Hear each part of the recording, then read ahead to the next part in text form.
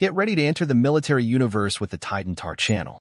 Today we will explore about Abrams tanks achieving maximum power with RTX electrical generators. Don't forget to subscribe, like and share with your friends who appreciate this subject. Collins, a subsidiary of Raytheon, has been awarded a $24 million contract by the U.S. Department of Defense to supply generators and electrical containers intended to power the U.S. Army's Abrams M1A2 battle tanks. The Abrams M1A2 System Enhanced Package Version 3 is a modernization of the Abrams combat tank in service with the U.S. Army. This new version offers greater protection, survivability, and lethality compared to its predecessors, with emphasis on the RTX generator, which plays a fundamental role in supplying energy for advanced systems. The tank also features technological advances in areas such as armor, communication, reliability, maintenance, and fuel efficiency.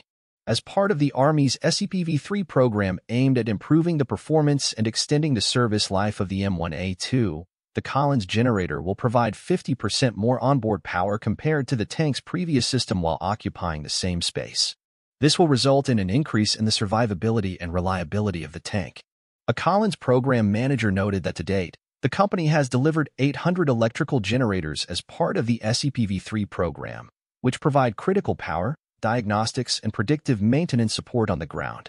With the increased power capacity, the electrical generator will contribute to improving the survivability of the M1A2, enabling the integration of advanced systems such as laser warning receivers and radio jamming capabilities.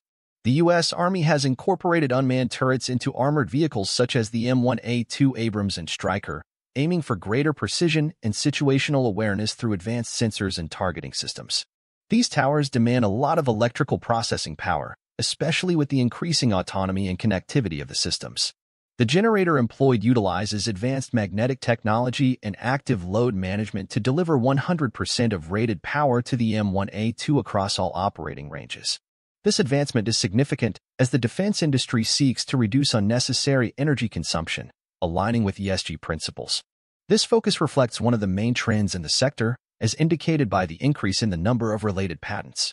Collins designed these generators to fit into the same space as legacy systems, minimizing the need for significant changes to existing vehicles or electrical architecture.